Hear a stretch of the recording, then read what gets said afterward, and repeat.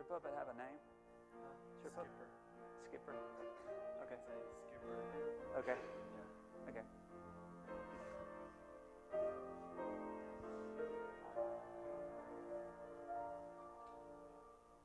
Well, good morning. Glad to have y'all at worship this morning. Welcome to Friendship. If you're a guest or a visitor, we're so glad to have you in worship today. If you are watching in our online community, we are glad to have you here as well.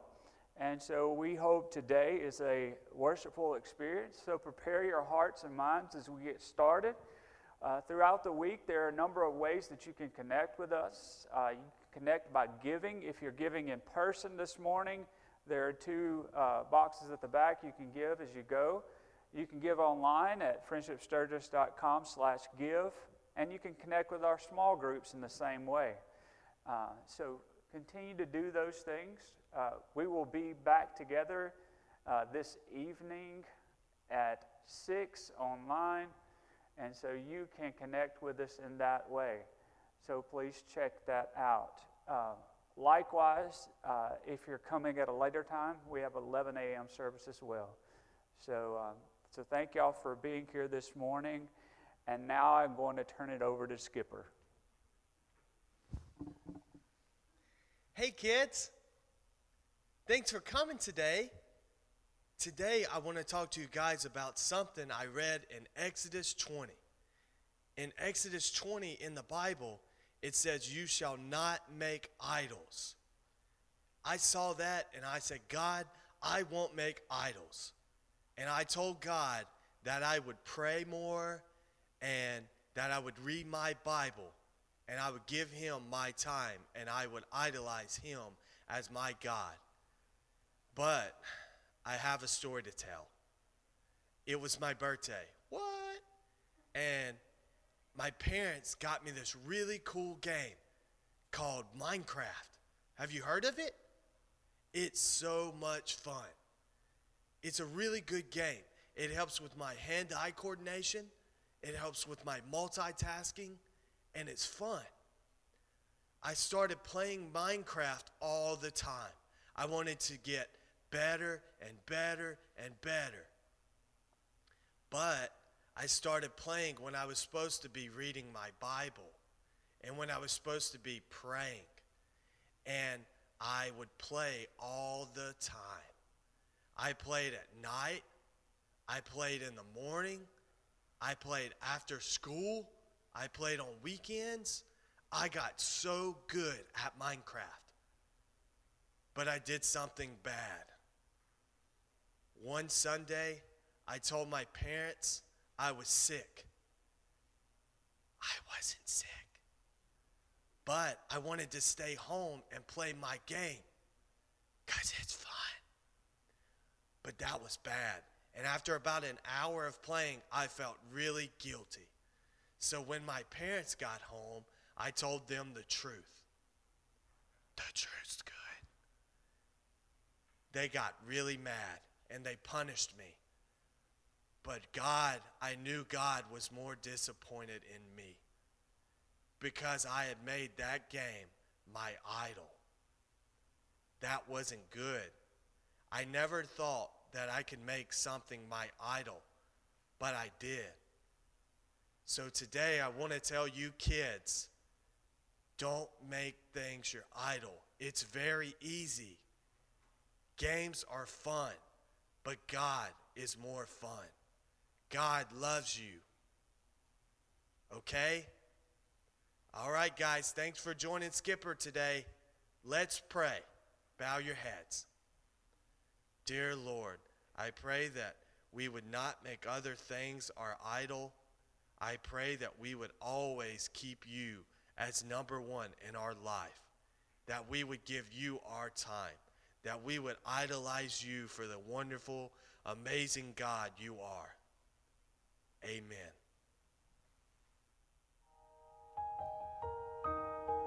You shall not make for yourself an idol or any likeness of what is in heaven above, or on the earth beneath, or in the water under the earth. You shall not worship them or serve them, for I, the Lord your God, am a jealous God, visiting your iniquity of fathers on children on the third and fourth generation of those who hate me, but showing loving kindness to thousands of those who love me and keep my commandments.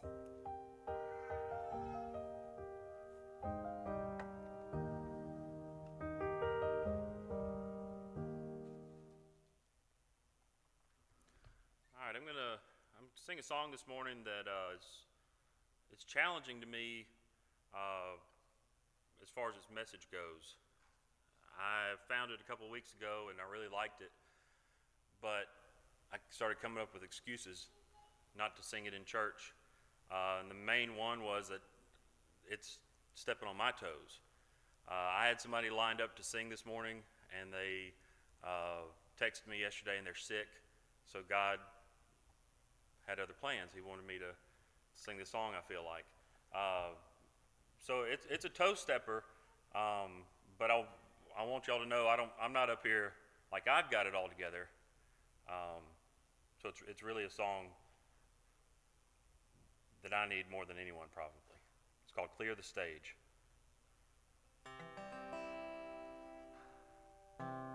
Clear the stage and set the sound and lights ablaze. If that's the measure you must take to crush the idols. Jerk the pews and all the decorations too, until the congregation's few and have revival. Tell your friends that this is where the party ends, until you're broken for your sins and can't be social. Seek the Lord and wait for what He has in store, and know that great is your reward, so just be hopeful, 'cause you can sing all you want to, yes you can sing all you want to, you can sing all you want to and still get it wrong. Worship is more than a song.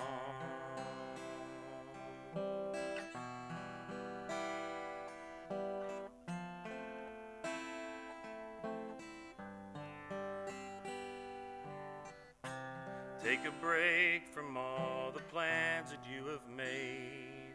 Sit at home alone and wait for God to whisper.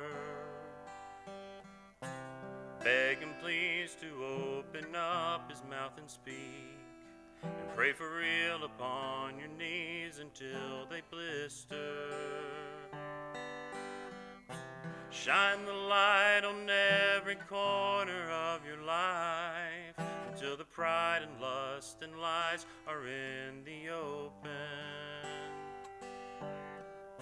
Then read the Word and put to test the things you've heard, until your heart and soul are stirred and rocked and broken. 'Cause you can sing all you want to, yes you can sing all you want to, you can sing all you want to and still get it wrong. Oh, worship is more than a song. We must not worship something that's not even worth it. Clear the stage, make some space for the one who deserves it.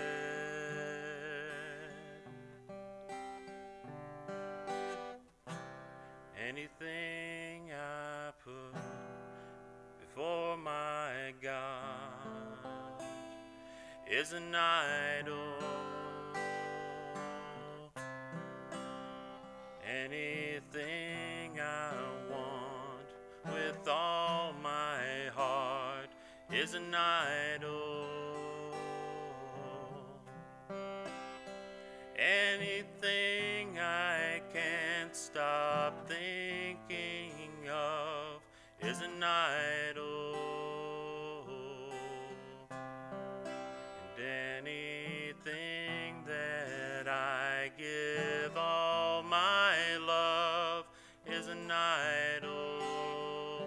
'Cause I can sing all I want to, yes I can sing all I want to, and we can sing all we want to, and we can sing all we want to.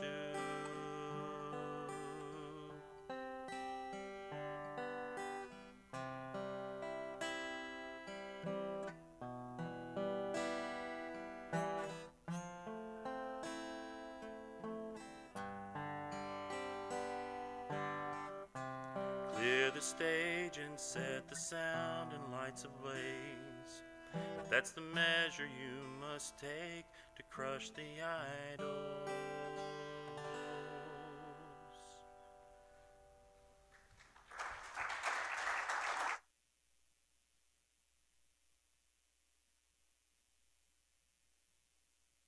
I was watching TV the other day, and this show comes on with these religious fanatics. They were crazy. Well, you would think they were crazy if you didn't understand their culture and their religion. See, that's just the thing. They were worshipers of idols, and they took things to extremes. They painted their bodies. They wore these ridiculous costumes. They chanted, they danced, they made sacrifices to their idols. They had built these enormous temples to worship their idols in. It seemed like their entire existence climaxed into this one scenario, this one over-the-top act of worship. You don't really relate, do you? Let's try it again.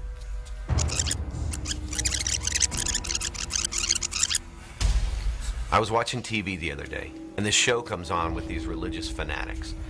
They were crazy. See, that's just the thing. They were worshipers of idols, and they took things to extremes. They painted their bodies. They wore these ridiculous costumes. They chanted, they danced, they made sacrifices to their idols. They had built these enormous temples to worship their idols in. It seemed like their entire existence climaxed into this one scenario, this one over-the-top act of worship. Idol worship. It's not just about golden calves anymore.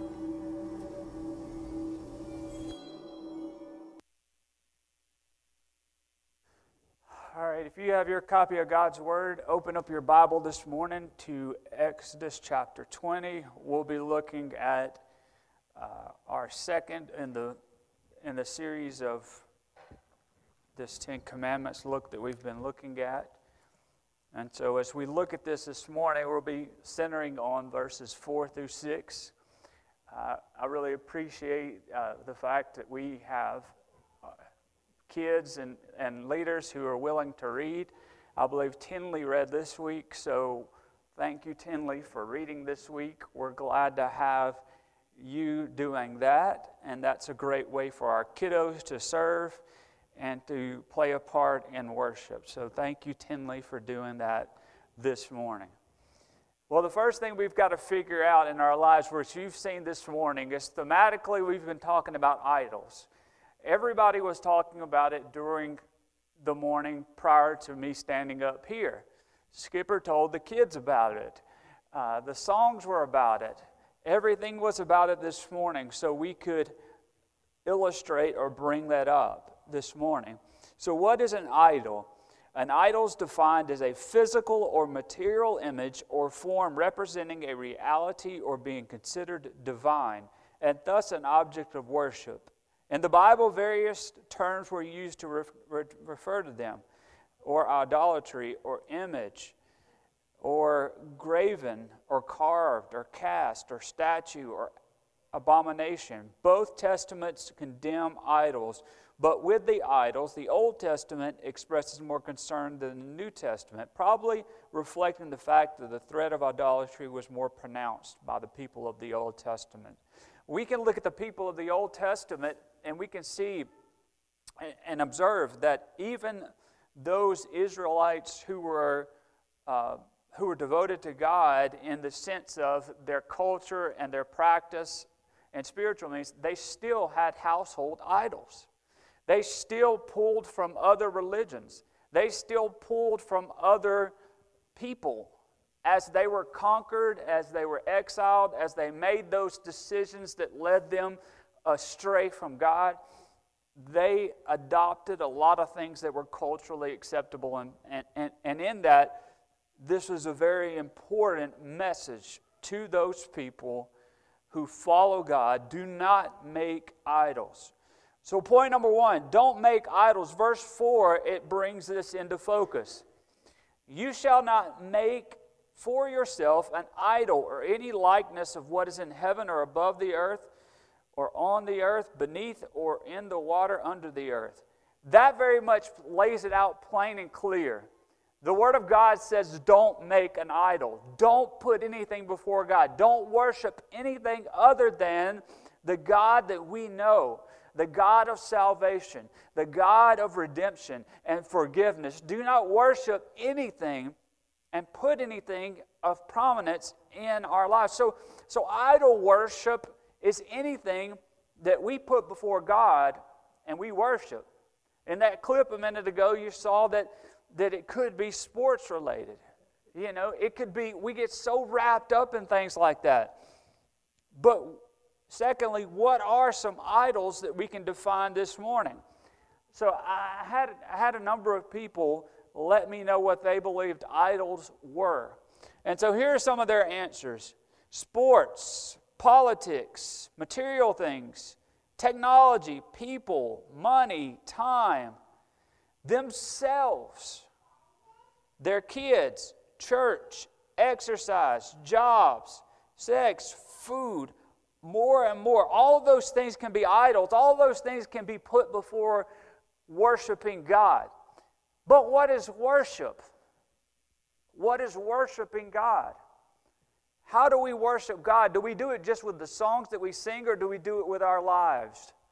Do we do it on a Sunday morning or Sunday evening, or is it something we do each and every day, in each and every moment?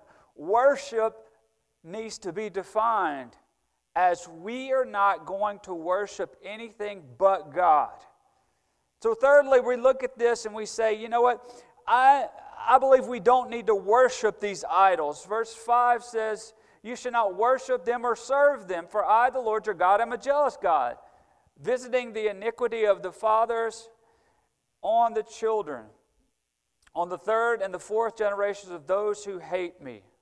So, idols, worshiping idols, not worshiping idols, it sets a precedence, doesn't it? It sets a precedence when parents or leaders of a home think that it's okay to do everything and anything and put that in prominence before God. Because whether or not we believe it or not, we set a precedence for those around us. If we work more than we worship, if we exercise more than we worship, if we do anything more than we worship, then it can become our idol very quickly. Because we know that we can amass any amount of money, we can get as many things as we want, we can have all the things we desire, yet still not have God in our lives as He should be. We can worship and have 1,001 things in our minds as important, but it does not pale in comparison to who God should be in our lives. Do not serve or worship anyone but the Almighty in our lives is the message this morning. So fourthly, we see there's a call to the loving kindness that He brings in the commandments. Verse 6 says this, but showing loving kindness to thousands, to those who love me and keep my commandments. Loving kindness. How can you and I love? How can you and I serve? How can you and I represent God as we should if He does not hold that place in our hearts and lives that He ought to? How can you and I tell another person about Jesus Christ when we ourselves place these idols before God Almighty. When we place all things. See, I could have thrown in there and I should have thrown in there. I think I left one out. What about hunting and fishing? Can we put that before God? What about going to ball games? What about investing in other things? Can we put those things before God and set a pattern in our own lives that lead us down the wrong way, or set a pattern in our lives that lead others down the wrong way? See, we quickly can place other things before God and create an idol in itself. And you might say, well, I don't have any just little figures in here that you see in your mind and you think that those things are just idols. But an idol is anything we place before God that then takes on or supersedes that place where God should only exist in our lives. The people, during this time, the people of God, the people who had been delivered, who Moses had brought out, they already had that seed in their heart to where they were thinking, I'm going to create an image to worship. What they had observed is when they were in bondage, when they were enslaved, how all of these gods were worshipped and how those gods somehow created comfort for them or somehow created or gave them something. In their mind, they believed that was important to have something they could see right in front of them. So what are some of those examples of that? Exodus 32, 1 through 8. Exodus 32, 1 through 8, you'll remember it like this. This is the golden calf. This is Aaron. Aaron was, I guess, asked to create this golden calf out of all the jewelry, the gold, and the fine things that they had, and created this. What was their purpose to have the golden calf? Was their purpose just to have something where they could store all of their gold and metal and all that in there? No, their objective was to worship this golden calf, was to offer sacrifices or offerings to this golden calf. They, in other words, were symbolically saying, this is most important. Where was Moses during that time? Was he sleeping in his tent, or what was he doing? At the very time that Moses was up on the mountain, the 10 Commandments were being given to him, and he was communing with God. In the valley below, this was going on. So we see in this passage, and just a few chapters later in Exodus 32, verses 1 through 8, that this was going on. Well, you say, well, okay, that's an isolated incident, right? We can think in our mind, well, that's just an isolated incident. You know, sometimes in our own minds, we can rationalize why we do what we do, right? Well, I'm just going to go do this for this day. Or maybe I'm just not going to go to church this Sunday. Or it's not so bad if I miss here and now. Well, when we start down that rationalizing and using that to say, this is why I am doing this or doing these things in my life, then we begin to offer excuses for why we think these things are more important than God. Another example in Scripture is Leviticus 19:4. Leviticus 19:4 says this. It says, do not turn to idols or make yourselves molten gods. I am the Lord your God. He says, look, I am the Lord. I am to have all your love, devotion. I am to be followed. Nothing is to come before me. So if you and I say in our heart of hearts that Jesus is Lord and Savior of our lives, then we have to place Him in that position in our lives without compromise, right? In other words, we've got to say, God, whatever is in my life that is keeping my mind off of you, that is keeping my gaze off of you, that is keeping my focus off of you, that is keeping my devotion off of you, that is keeping from my plan not being your plan in my life, then I've got to do what? I've got to change that. I've got to turn to God. I've got to put these things to the curb. What happens when you don't put things to the curb that are spoiled? Do they smell better after a few days?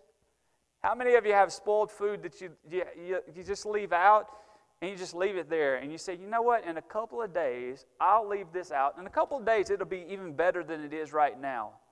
And you go over there and you lift up the little top on it, and you say, oh, man, and it about chokes you, right? So then you put the top down, and you keep leaving it on the counter for a few more days, right? Then you go back, and it smells that much better, right? It just automatically gets better, doesn't it? We do that sometimes in our lives with what we follow and what we put before God. We say, man, this is so much better. This is so much... Wait, something's not right with this. Something's not right, and we have to figure that out, that we are not to put these things before God. And it can be all of those things I mentioned, but maybe you in your life have an idol that wasn't mentioned. And you can't say, well, the pastor didn't call my idol out. He didn't call what I said, so I am good. So right there and here and now, you're thinking, you know what, I've got away with this. But the reality behind an idol is this: you can't hide from God Almighty. You could hide from your spouse, from your friend, from your family, from your coworker, from your neighbor, anybody and anyone you could probably put on a show for. But you can't hide from the one who knows your heart. And if you and I are followers of the Most High God, then we've got to really understand that we can't hide from Him. 1 Corinthians 10:7 says, do not be idolaters, as some of them were, as it is written, the people sat down to eat and drink and stood up to play. So what does this mean about this? Do not be idolaters. This was a case that was given. As the Israelites sat down, which is a deliberate act, they ate and drank at the idol feast of the calves at Horeb. So the Corinthians were in danger of idolatry by an act, though not professing in worship an idol as the Israelites. So, does it matter how we rationalize what we put before God, or does it matter that we're putting something before God? Does it matter that we can somehow offer a good excuse, you know? We're good at offering excuses, aren't we? We can do that, right? And we can make ourselves feel good about what we do. But at the end of the day, we are not ones that can pull the blindfold over God and say, God, you didn't see that, did you?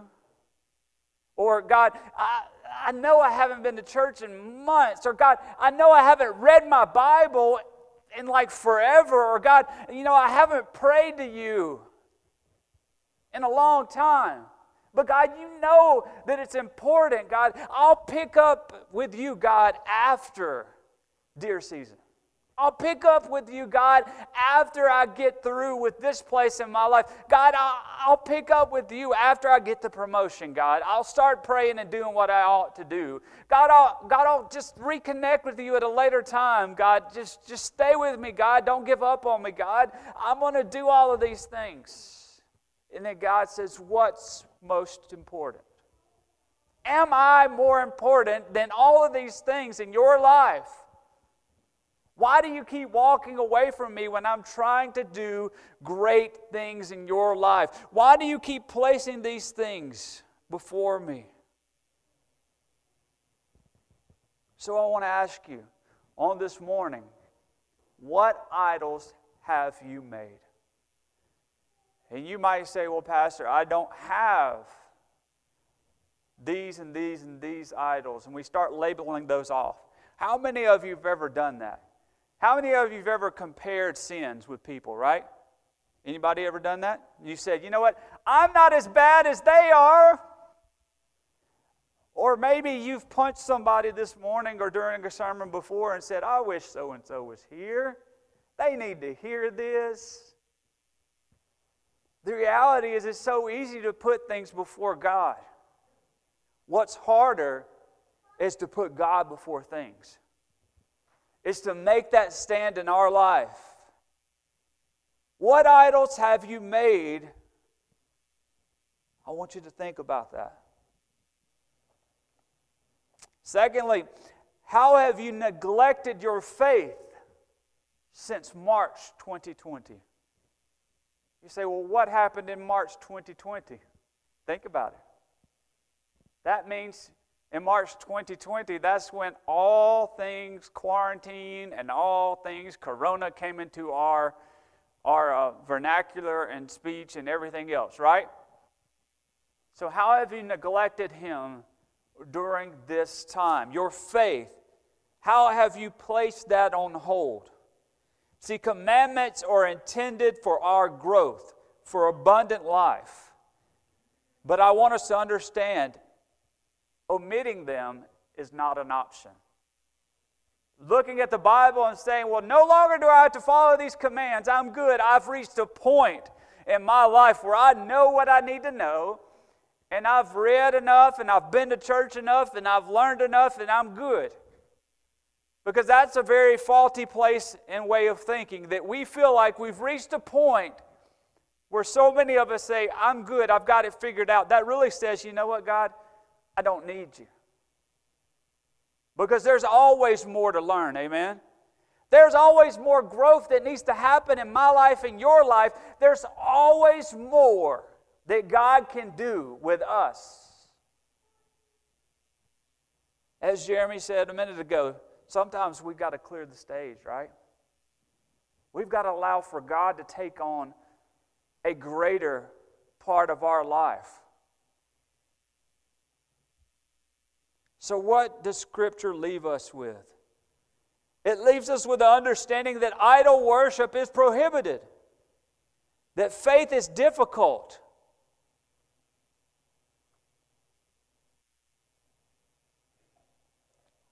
that in difficult situations, those are the things that shapes us and transforms our spiritual lives. So saying no to worshiping anything but God transforms your heart and mind. It puts you in the right perspective in Christ Jesus. It gives you the ability for God to do what only He can in your life and in my life. So fourthly, don't compromise your faith, but seek after God with all that you have. All that you have. What would it look like in your life if you sought after God with everything within you? What would it look like? How many of you remember times when you have given something all that you have? It looks drastically different than what most people do on a given week, doesn't it? Most people say, well, I did enough to get through whatever I was doing. What would it look like for you to do that with all of your heart, mind, soul, and strength? To love God beyond that which you have placed before Him. What would it look like? You know, there's a lot of songs and a lot of lyrics that probably come to mind. And throughout my time in life, there's a lot of music that comes to mind. I think of a lot of hymns and songs, whether they're songs from when I was growing up or they're songs from times in my life which have spoken to me. Now, many of you may be familiar, but maybe you're not familiar with the Christian artist Andy Mineo. He has a song called You Can't Stop Me. And while that might not be your great, old-time religion music, it's a very poignant. As it says here in the lyrics, it says, I got two choices when I do this, make moves or make excuses. It says, if you know what I'm talking about, then you've got me. My biggest enemy is me, and even I can't stop me. Who's our biggest enemy a lot of times? It's our way of thinking. It's our thought. It's what we put before God. And if we look at the right perspective, and if we adhere to that, then we are kept on the trajectory that we need to of spiritual growth that lasts and lasts. So I'm going to ask you this morning, if you've made an idol, if you've placed anything before God, if you've compromised your faith in any way, I'm going to ask you to lay it down. I'm going to ask you to sacrificially give it to God that He might hold that place in your life which He has long needed to hold. Why is the world the way it is today? Why are our lives the way they are today? Why have we given prominence to anything but God in our lives today? Why don't we let God do what only He can in our hearts and minds? Why don't we stop worshiping other things? Heavenly Father, God, we come this morning, God, we are grateful to be in your house. God, we are grateful to worship you, God. In this moment in time, God, we ask that you, God, you just break our hearts, God. You help us to be real and honest before you, God. Heavenly Father, so many of us are good at putting up fronts or showing others what we want them to see, but God, we can't hide from you, God. God, we can't fool you. God, you see our heart. You see our intentions. You see the idols we have made, God. God, help us to lay those aside, that we might have more of you and less of us. Father God, I know that it points out our weaknesses, but God, when we are weak, you are strong, God. God, help us to love you with all of our heart, mind, soul, and strength. God, help us to love our neighbors. God, help us to love our enemies. God, help us to have the right perspective of heart, that when we leave this place, God, there's nothing holding us back. Heavenly Father, God, forgive us where we fall short so often of that mark, God, that we put things before you that never should have been there before you. Heavenly Father, we read the book of Exodus and we see in these verses that they made a golden calf, and we think that's so far-fetched. But God, anything that's put before you and worship, God, is an idol. So God, just break our hearts, God. In this moment in time, help us to come before you and give all that we have to a God who's given all that He has. Thank you, Jesus, for your sacrifice. Thank you, Jesus, for the cross and the grave. Thank you for rising from that grave and giving us the freedom that we so desperately need from the sin that so easily entangles us. God, just work in our hearts and minds in these next moments. It's in your name we pray. Amen.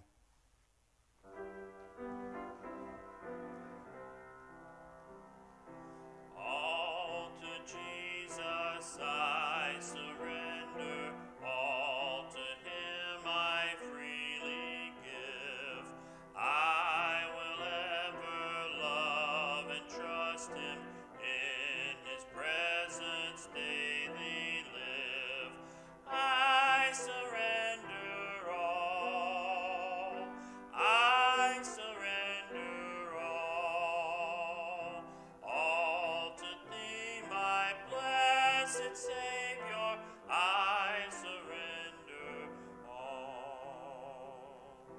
all to Jesus I surrender, make me Savior wholly Thine, let me feel Thy Holy Spirit, truly know that Thou art mine.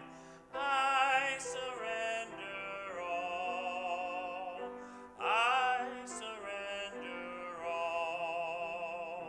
all to Thee, my blessed Savior, I surrender all. Well, we're so grateful that you attended church here this morning. We're glad to have friends and family here this morning. It's so much easier to talk to a group of people. But the thing I don't know and haven't figured out yet is what kind of faces you're making underneath those masks. So I don't really know what you're thinking or if you're eating your lunch and I just don't see it or whatever's going on. So we're grateful to have you with us, whether you're here in person or online. And we are grateful that you're here in worship on today. I pray that you take this message and you really let it marinate in your hearts. If you said this morning, man, I just really wanted to walk down front. I really had something going on in my heart. Don't leave this place without contacting one of us, or stopping us, however it is, or contacting us later. If you're online, you're welcome to call, and we will be glad to talk to you. Just make that before God and get that straight today, because the longer we let something stay, the longer it takes that place in our life that God should take. Well, as we go this morning, do we have someone that has the mic? Sure. Not today? Okay, so I'm going to ask this morning if Mr. Scarborough back there, if he will pray for us, and we'll be done.